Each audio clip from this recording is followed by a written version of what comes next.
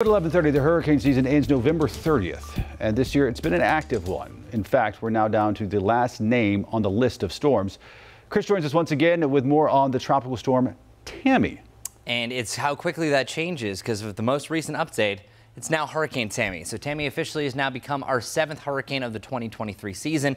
And here's what Tammy is going to do. Tammy is going to move its way to the northern part of the Lesser Antilles, even reaching winds around 90 miles per hour, very close to a Category 2 strength. The good news is it's going to bend back out into the middle of the Atlantic. The more interesting part about Tammy is really where it puts us in the record books. For one, we don't really make it to the letter T all that often, where of all the T-named storms that we've had since 1953, that's when we started naming tropical storms and hurricanes.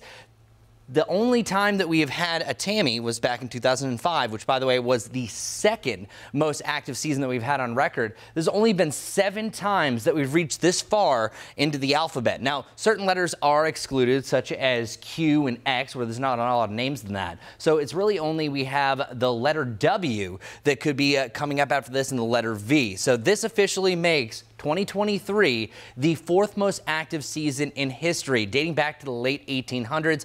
This is just shy of what we had in 2021, where we had 21 storms, but it's going to be tough to break the record. 2020, the year we will all remember, there was a record 30 storms, which beat out the historic 2005, where, of course, we had Hurricane Katrina.